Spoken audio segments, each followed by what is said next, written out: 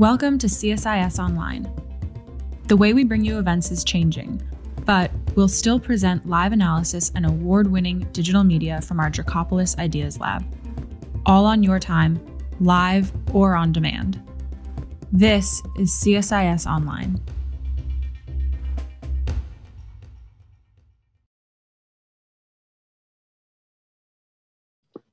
Good morning. My name is Jake Kurtzer. I'm the interim director with the CSIS Humanitarian Agenda. On behalf of the Center for Strategic and International Studies, thank you for joining us online today. News from Khartoum is coming so quickly it's almost hard to keep track. Nearly 2 years from the start of the street protests and approximately a year and a half from the overthrow of the regime of President Omar al-Bashir, the rapid political developments are making people's heads spin. In the last few days, we saw the announcement from the White House to take steps to remove Sudan from the state-sponsored terrorism lists, negotiations around normalization with Israel, and just today, Sudan, Egypt, and Ethiopia are in negotiations around the Grand Renaissance Dam. Last week, the ICC prosecutor visited Khartoum to discuss trial options in the future of justice proceedings. The removal of the SST designation is an essential step for the interim government and for Sudan's transition. The explicit tying to Israel normalization surely complicates the matter. Now is a tenuous time for Sudan. Years of isolation under the previous regime have set back human and economic development. And the optimism that accompanied the overthrow of the previous government has run into a wall of economic, political, security, and now public health realities on top of existing and longstanding humanitarian concerns in the areas of ongoing conflict. Humanitarian needs in Sudan have risen throughout the COVID-19 pandemic.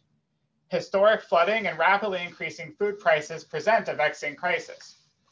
High inflation is making it more difficult to purchase food, and the worsening economic situation has sparked more street protests.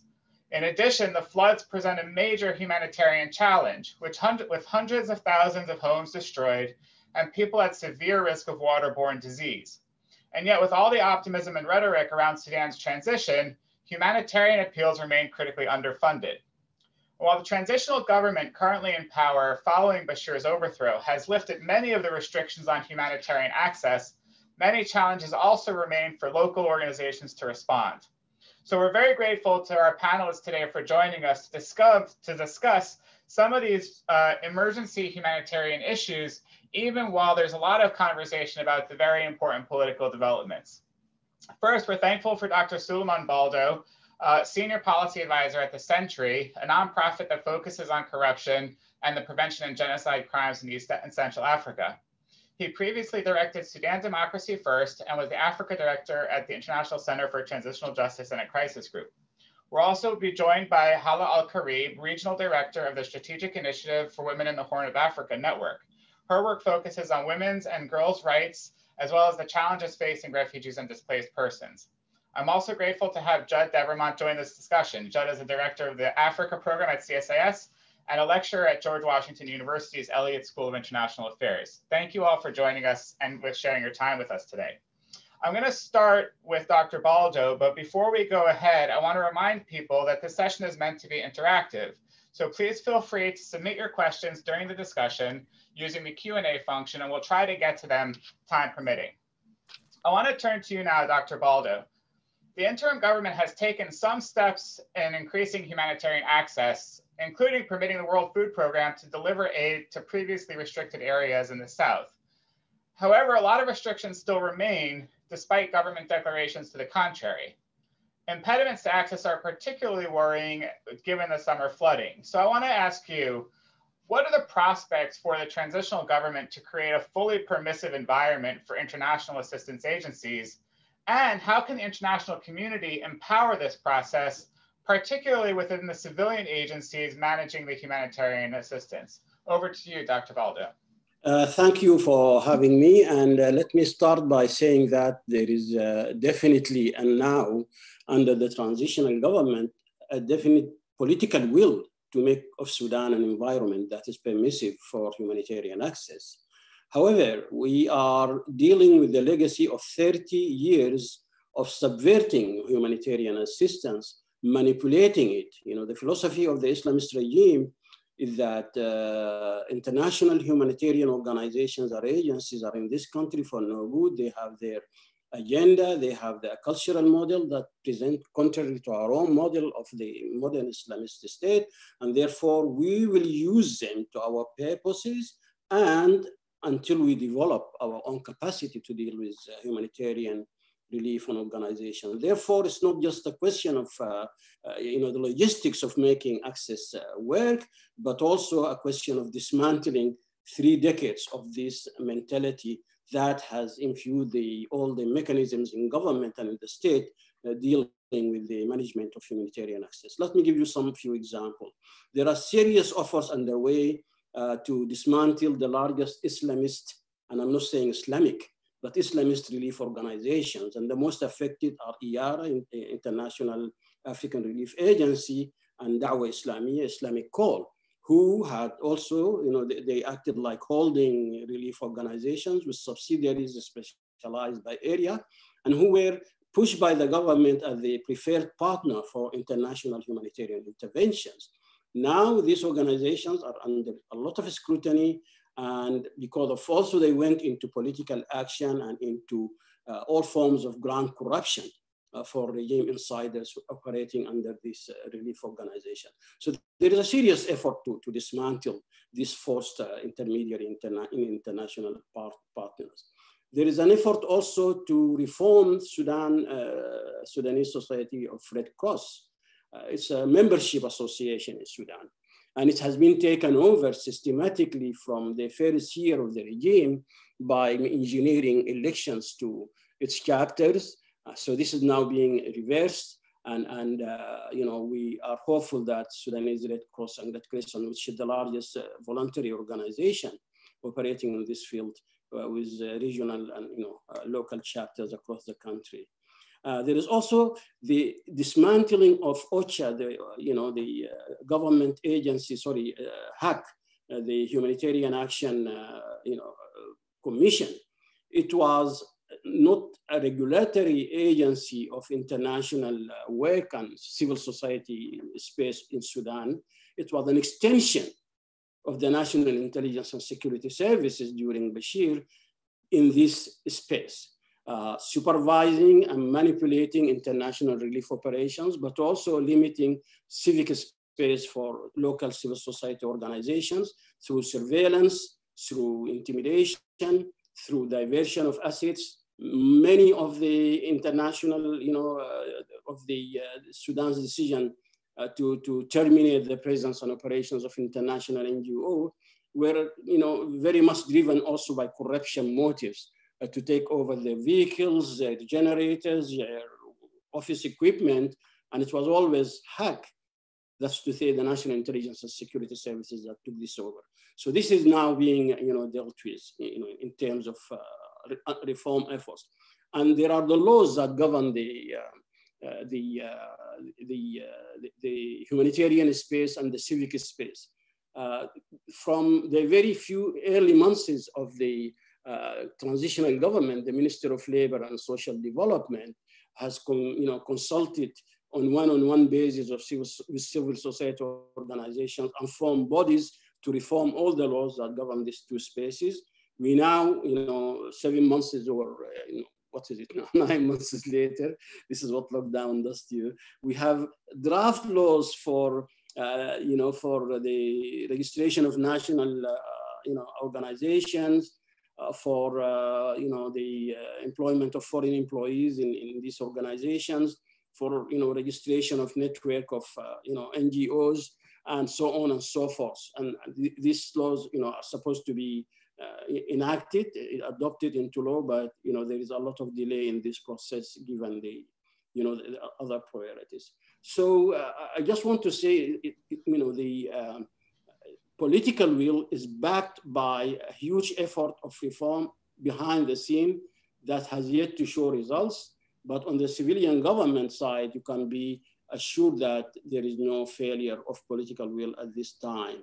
And the other major factor for government to cooperate with this is the enormity of the need and the incapacity of the government to deal with it. Thanks very much. I want to ask you, in July, you were quoted in a Voice of America article about the power sharing agreement, which is a subject of much speculation and sort of the key to the ongoing process, that you argue that Hamdok needs to bring the security forces under civilian control to gain control of the weapons and gain control of the money. And I'm just wondering, you talked about the civilian side of the process and made reference to the historic manipulation of the aid endeavor. So how have you seen the power sharing government effectively coordinating the ongoing humanitarian response? I mean, even prior to the latest news, earlier this year, USAID announced a package of nearly $350 million. So there have been substantial amounts of resources coming into the country. And how has the government manage that, and have internal politics impeded the delivery, or do you see some improvement even while some of the historic challenges remain? Well, here again, you have, because of the nature of the transition and the power sharing arrangements in place, I mean, the mindset is different in the security component of the transition and the civilian component on the transition. The civilian component has political will to reform humanitarian access, but has little, resources, to make this happen, particularly after dismantling what the previous regime had in terms of intermediary humanitarian organizations. On the military component side, particularly in conflict areas, which are still under a state of emergency, a state of siege, and the security committees are very much in control in these situations. You will find still, the same mindset of security, prioritizing the manipulation, the access or denial of access based on agenda that are beyond humanitarian needs of the concerned communities and populations.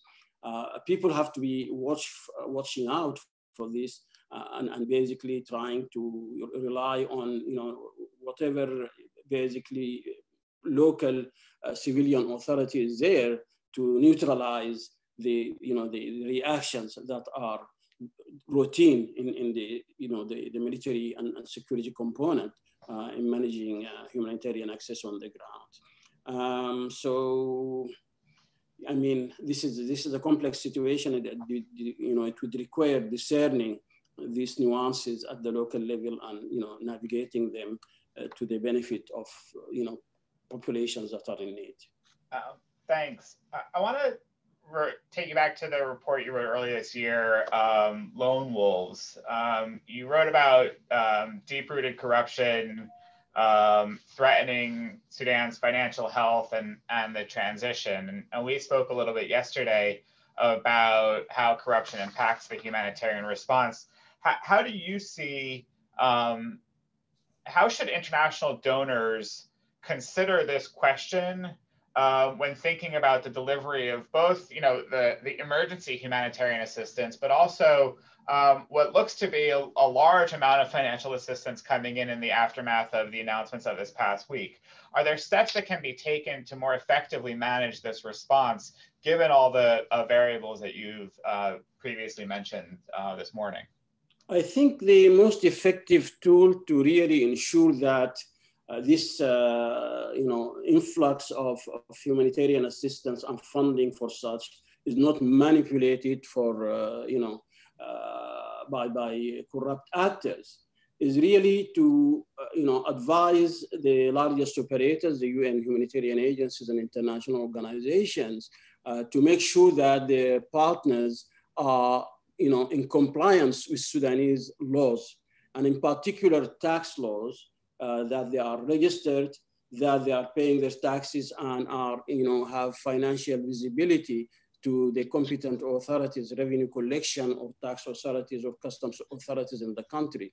If you establish a white list of operators who are in compliance, it will be very soon a very effective tool for eliminating gray companies. That is to say, even if these companies are government owned, they may be in violation of existing Sudan laws for the transparency of their revenue and the control and oversight of the Ministry of Finance of their operations. And therefore, that would be, like know your client approach in the banking sector. Humanitarian, agencies need to know, in particular for large-scale bulk transportation operations, but also for subcontracting, infrastructure building or any local level intervention with significant financing. I want to take it a little bit big picture and put to you two questions. I mean, first is, regardless of the reality of how it has manifested, humanitarian aid is meant to be short-term by nature. We've seen in parts of the southern parts of Sudan, humanitarian organizations with restrictions and not have worked for many, many years. And so the one question I want to ask you is about your sense of the transitional government's ability to respond to the economic crisis, right? I mean, you have the conflict-affected humanitarian situations, you have the floods, now you have COVID and the economic instability. But big picture, can this government, does it have the capacity to take the steps to resolve the economic crisis? And then the second question I want to ask you is on issues about justice and accountability. But maybe I'll let you answer the first one, and then I'll come back to the second question. Well, the economic crisis has been deteriorating all along. And this is because the civilian government doesn't have the tools to respond to this economic crisis, and it has been denied these tools. On the anniversary of his swearing in of his cabinet in September, Prime Minister Hamdok addressed the nation saying that his ministers control only 18% of public funds in the country. And the next day, he also made another statement that it's a priority for the government to take control and subject corporations owned by the defense and security agencies to the oversight of the Ministry of Finance. This is the problem you have, because these corporations, and until they are brought under the oversight of the Ministry of Finance, have denied the civilian government the access to their revenues that would have allowed it to start managing the structural deformities in the macroeconomy of Sudan. And they have been backed in this effort by their regional backers, in particular the United Arab Emirates, Kingdom of Saudi Arabia, and Egypt, who would want to see Sudan in a situation like that in Egypt, with effective and real control for the military and sort of a token facade of democracy and of civilian government.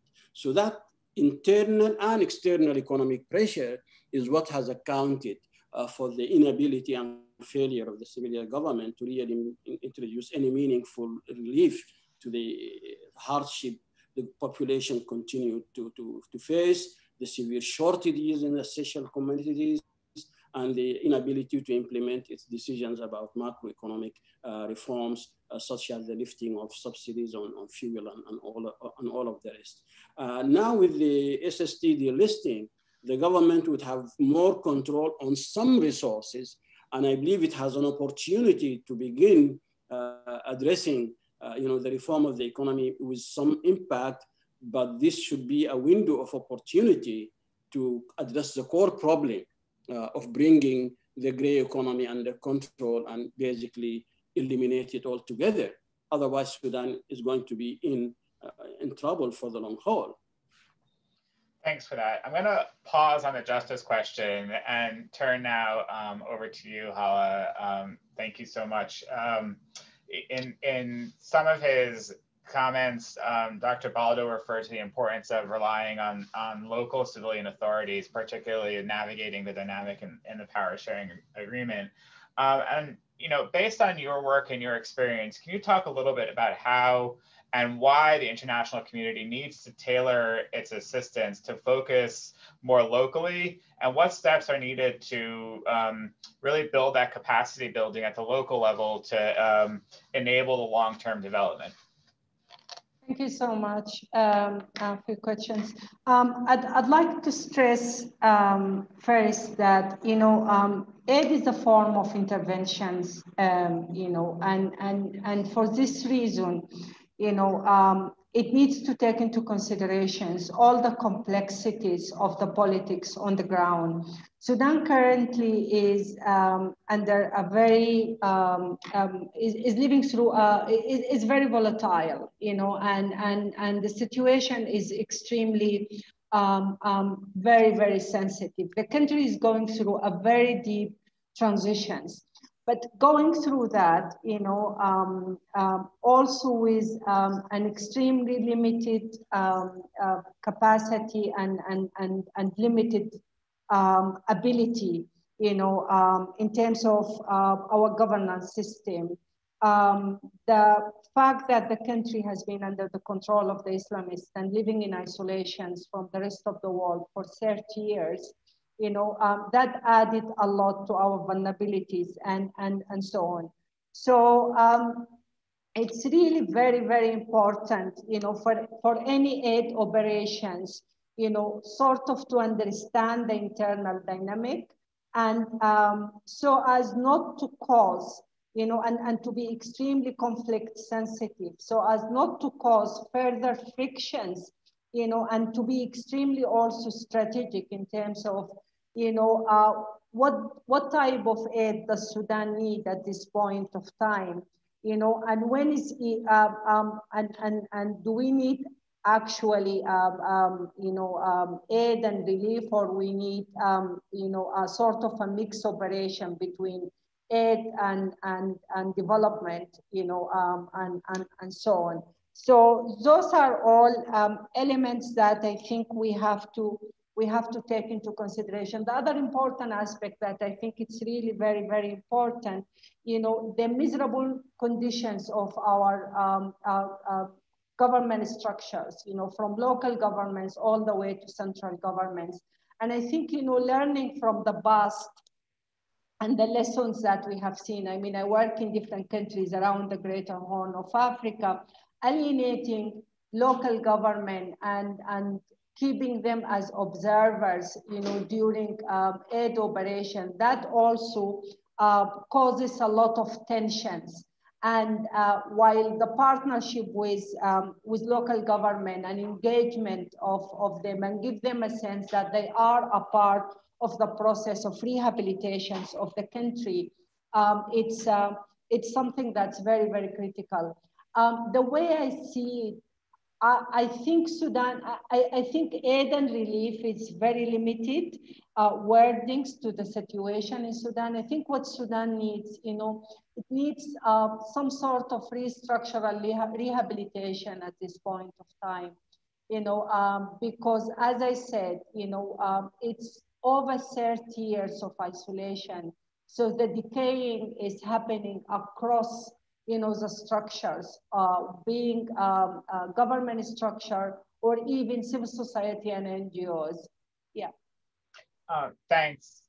You wrote in 2018 a piece where you talked about the NGOization of civil space in the Horn. Can you talk a little bit about that concept, which I think has taken increased resonance in the in the past few years? There's been this conversation about localization of humanitarian assistance. The rhetoric has outpaced the action. And in the past 6 months, in the context of social justice movements stemming from Black Lives Matter, the humanitarian community has focused a lot on what it means for international organizations to come into other contexts and impose their ideas of what is needed. So can you talk a little bit about this idea of NGOization, and then how it manifests in Sudan, and what donors and advocates can do to ensure it doesn't happen? Well, the isolation, I mean, the idea of NGOization is definitely based on the isolation of, any form of assistance or support operations from, the realities on the ground, and from what's and the politics on the ground, from what's actually needs to take place. And I think Sudan, the Sudan revolution has given a very clear model, for the fact that, despite often, international actors, they undermine, the internal dynamics and its capacity to, to lead transformations, that ultimately it is the will of the people on the ground who can make things happen. So basically, and we all remember that, when the transition happened in Sudan, it came as a shock for so many of, some of the organization that's been present in Sudan for years. Nobody saw that happening, the level of organization, the sophistications of, how young people and women came together and they managed really to work through the repression of Bashir's regime. So basically, transforming every aspects of, of our development and of our growth and transition into a typical NGO structure, it's proven to be a failure everywhere in this region. Actually, it's reproducing, the crisis. And things like that. And I keep saying that we are tired of having empty rooms told by the local communities that this was built to be a clinic, this was built presumably to be a school, and things like that. So I think the reality of the matter, the collaboration with, the strategic engagement, the collaborations with two components of the society, the local government, and I think the local government is very, very important component in Sudan to collaborate with. And the other thing, the collaborations with the civil society. When I say civil society, I'm talking about activists in the grounds who actually prove to be effective and efficient in leading transformation when needed, and utilize these powers, to create transformation at the local level, to process aid, to strategize for support for the country, to plan developmental projects and things like that. The other thing that I'd also like to talk about, the tendency of depoliticizing aid, operations, and assuming that it has nothing, at the local level, that it is so impartial and has nothing to do with the politics. That's one of the things that's actually affected the populations in this part of the world big time, because you are going to invest while you are not taking into consideration the type of politics that alienate or repress, the local population, then any aid operation ultimately will not attain its objective. More or less what I wanted to say is that, extending support, is part of a collaborative operations that should be happening between two parties. And I think, while doing that, equality and value populations and people voices. And when I say population, I'm not talking about the elites like myself or Dr. Suliman who can sit in a webinar. I'm talking about the actual people on the ground, who are actually benefits from this. And so their voices and how things, how do they want things to get done is very critical. Yeah, thank you. Let me ask you one follow-up question. I mean, much of your work has been focused on the rights of women and girls in conflict-affected areas.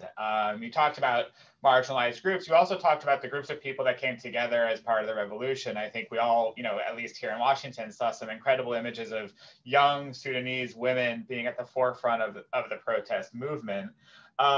So, I'd like to take a brief step back and talk about the ways in which the conflict and some of these processes have disproportionately affected women and girls.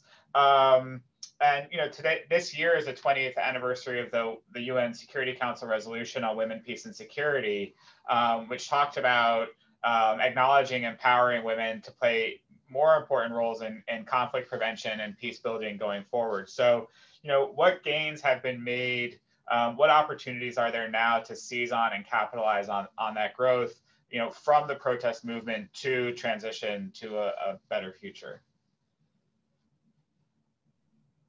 So, a year back, we were extremely optimistic. Right now, we are totally overwhelmed, and to a large extent, as activists and as being part of a women's rights organization at the front line, not only overwhelmed, but also frustrated. Over 50% of Sudan populations are women. The number of women who participated in Sudan revolution exceeded 65%. I have been in the sitting literally every day at Khartoum sitting, and by far the number of women, during the day and at night is equal to men, and sometimes it's more. So Sudanese women, they have invested significantly in these transformations. And we did that not randomly and not because we were following anyone, but because Sudanese women understood that, the political Islamist has been undermining us, has been treating us, as a third and a second-class citizen. And every Sudanese woman was fully aware of that injustice, and they went through it. And it happened across, from the minute we woke up, our dress code is controlled. The places we look for work is controlled. The time we stay late is controlled, out late, and all these things. Unfortunately, over a year to the revolution, a year and 3 months, and nothing has happened. Actually, the level of violations against women is increasing in Sudan by the minute. And it's happening from the militarized groups, being militia or police brutality, and they are more emboldened and empowered by the fact that, and I'm saying that it's very unfortunate that the transitional government still think that they can play the gender card, by manipulating women issues, and putting them at the bottom of the list as something they can use to negotiate, with the conservative forces. And that's such a shame. We, in July 2020, the Minister of Justice has introduced a catastrophic amendments to the Criminal Act that endorses, the Sudan, endorses criminalization of women. Women are still subject to punishment for, if they practice certain type of livelihoods. The women prison in Khartoum, the level of detention and arrest is increasing by the minute. And we have our personal status law is still endorses guardianship. Child marriage is still happening in Sudan.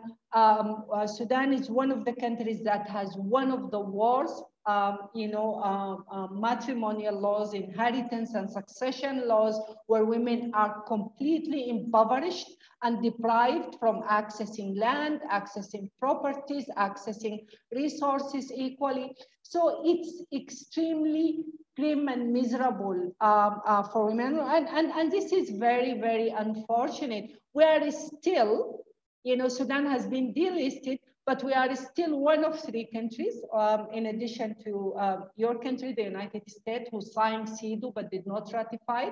But we are one of 3 countries in the world, in addition to Iran and Somalia, who did not ratify CEDAW, the Convention of Elimination of All Forms of Discrimination Against Women in the world. We did not, Sudan still did not and resent the ratification of the African Protocol on the Rights of Women. So it's very much a struggle, for women and girls in this country. Very unfortunate. Yeah. Thank you for highlighting that. I think it's an important piece of the puzzle.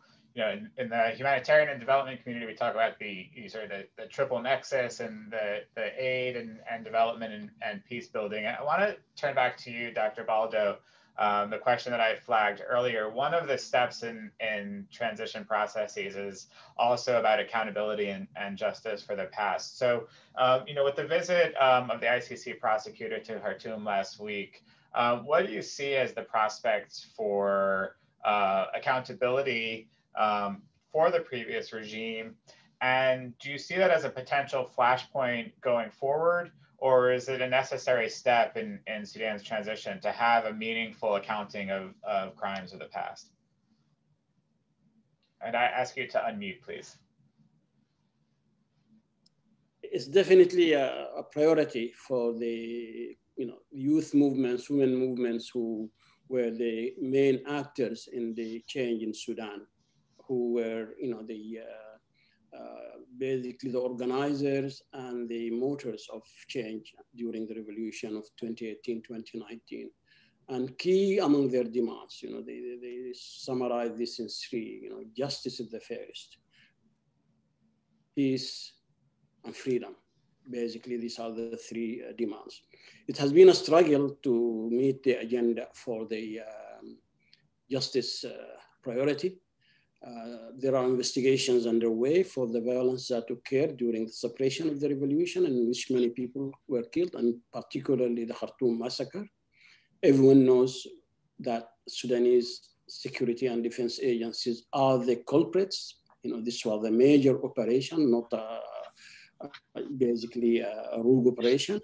And many agencies of the state cooperated in the violent attack on civilian unarmed protesters who were, participating in the sitting during the June 3rd massacre. We don't have answers yet.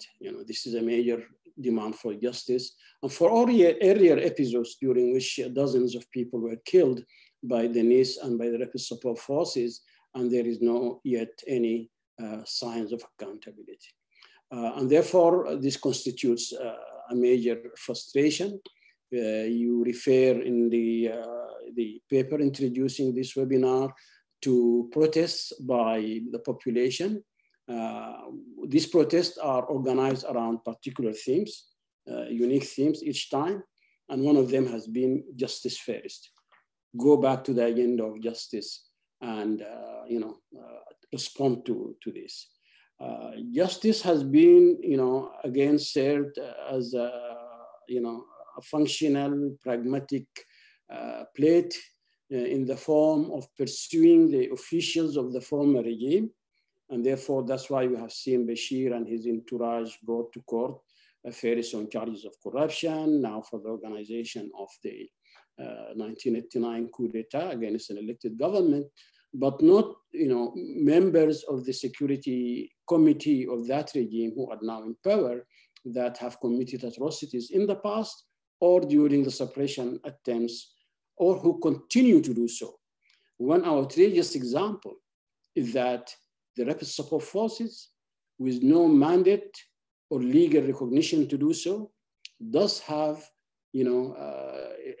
detention cells of its own, and its agents arrest and detain people out of any legal framework for that.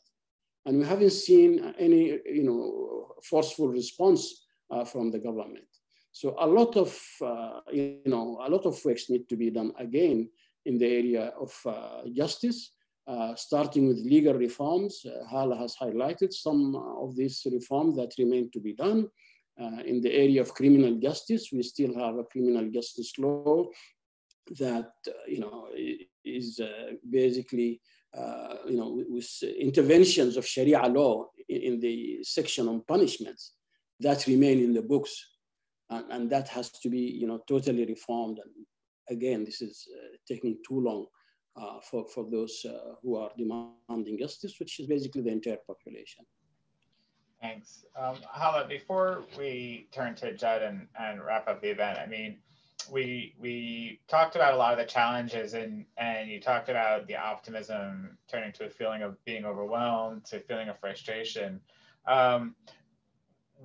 What gives you optimism on a daily basis? I mean, what signs do you see?